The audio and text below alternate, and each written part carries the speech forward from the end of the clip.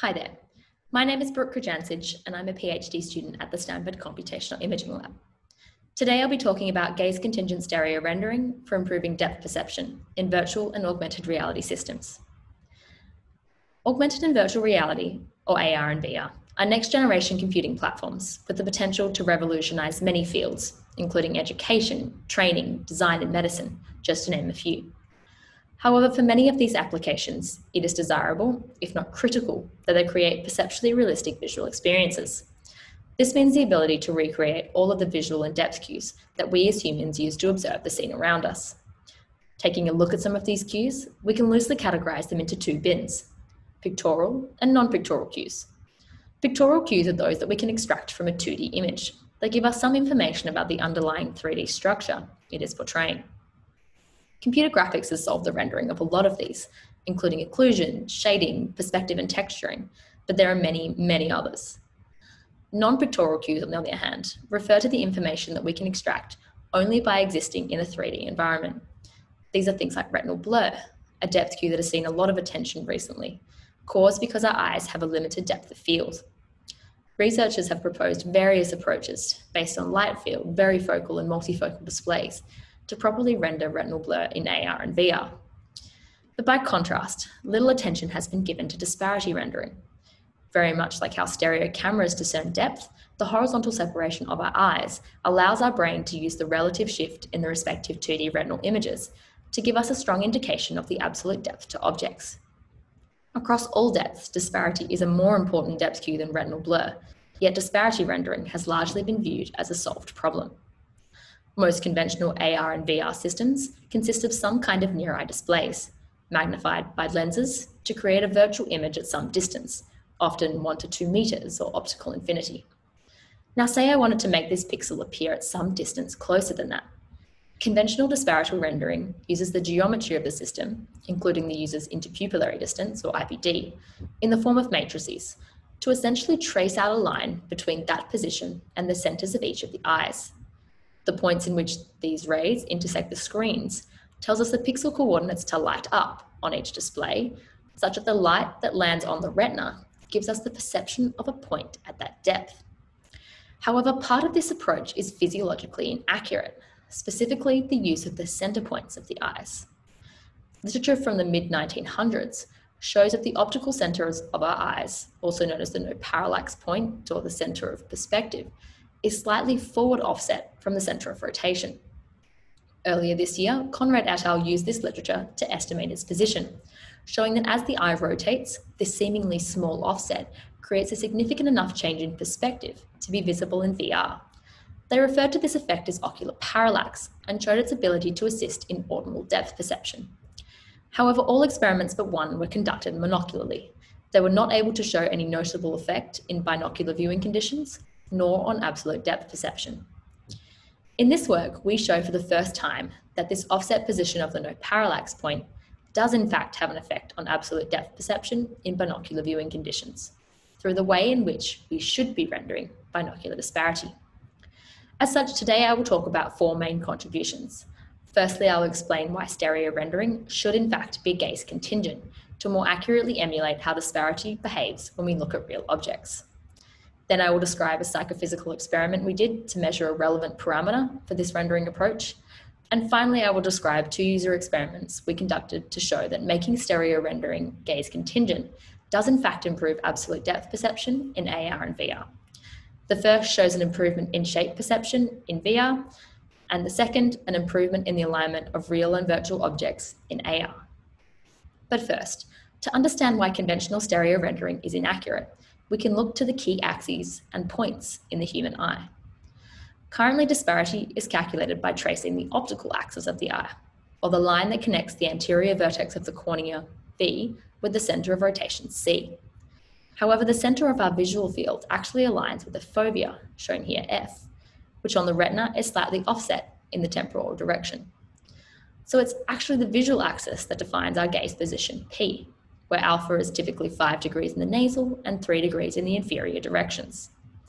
These 2 axes intersect twice at the front and back nodal points, N and N prime respectively. These points are not marked by any key anatomical feature, but the front nodal point is understood as the no-parallax point of the eye and is defined by its offset from the center of rotation, the distance NC. Now, while a user verges far, measuring the distance between their pupils, or the IPD, serves as a way to approximate the centers of rotation with respect to the center of their head. While at this gaze position, this would be the distance between the no-parallax point, we can see that as the user verges closer, the points shift inwards, meaning that true IPD is actually gaze contingent. This means that the geometry of the disparity calculation changes depending on where you are looking.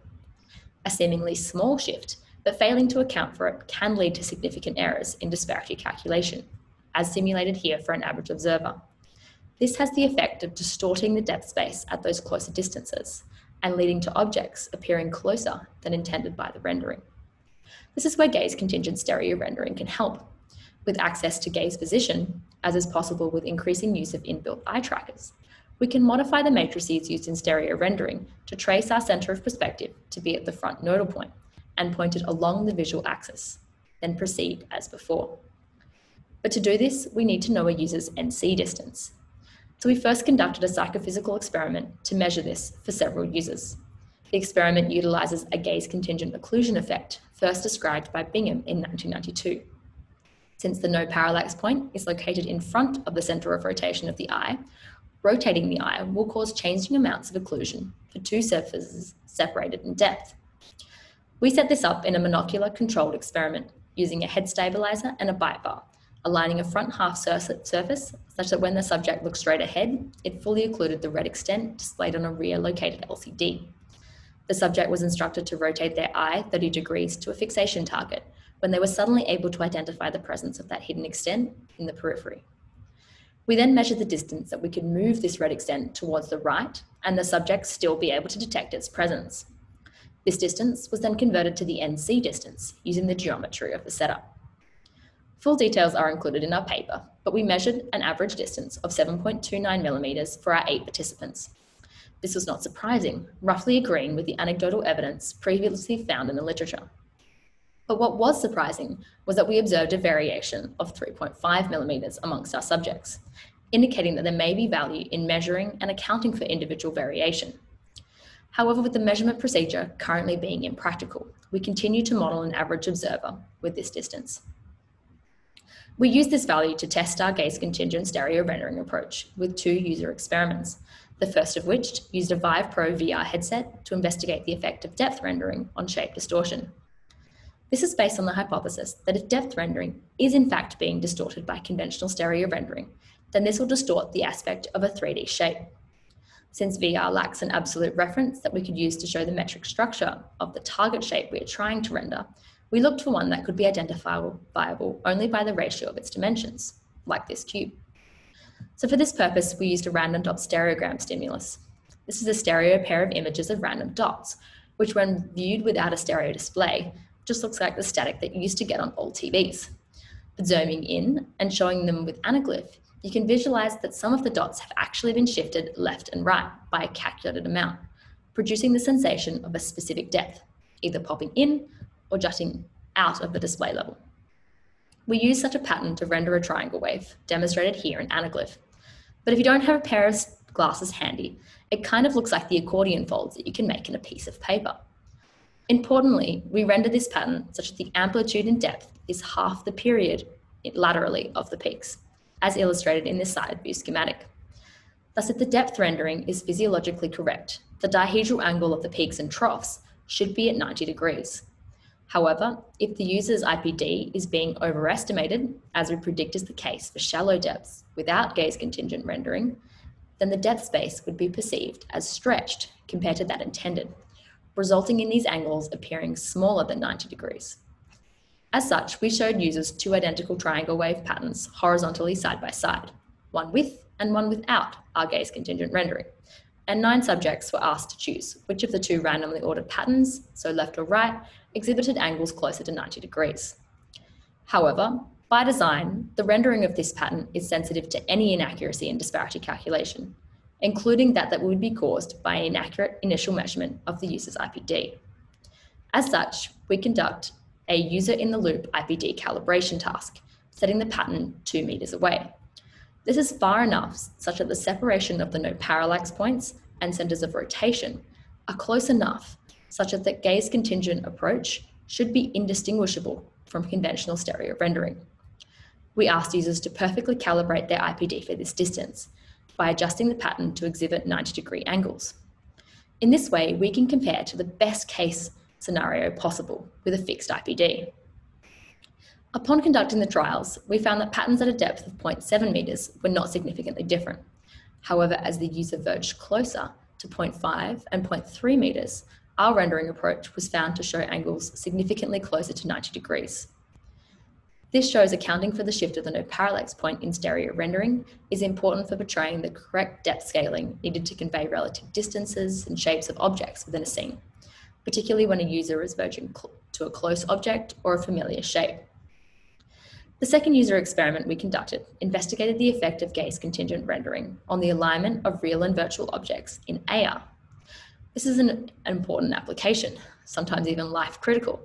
I don't know about you, but I would hope that the data can be aligned with pretty high accuracy before I let my surgeon use AR to decide where to cut into me.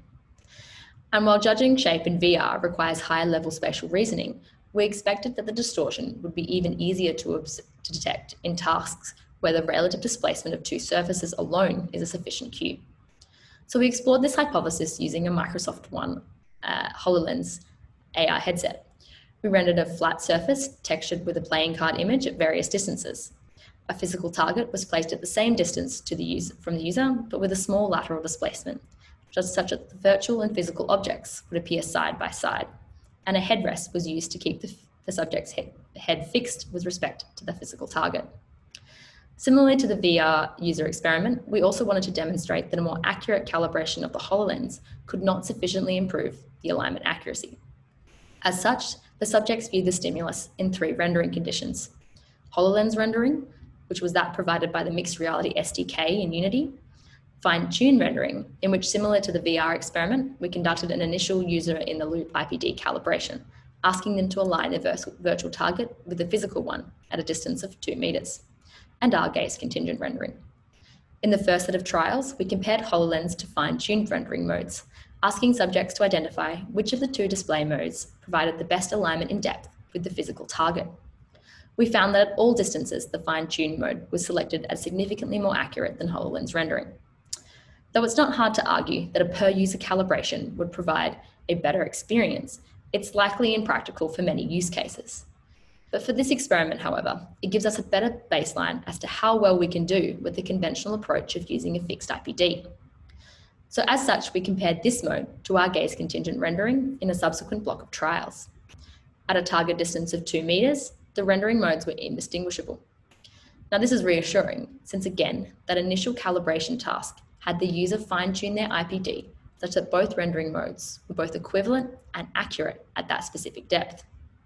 But while the difference between the modes was not significant enough to be observed at 1.5 meters, at 1 and particularly 0.5 meters, our gaze-contingent approach was chosen to give significantly more accurate alignment. This confirms that accounting for the gaze-contingent shift of the no-parallax point is crucial for accurate reproduction of stereoscopic disparity, particularly for arm's reach-based tasks. But overall, what we've shown here is somewhat surprising. We've known how to do stereo rendering for ages, and we've been doing it in the context of AR and VR for a while now, to the point where it was largely thought of as a solved problem. But with the emergence of wearable eye tracking in commercial AR and VR systems, we are entering a new era of development.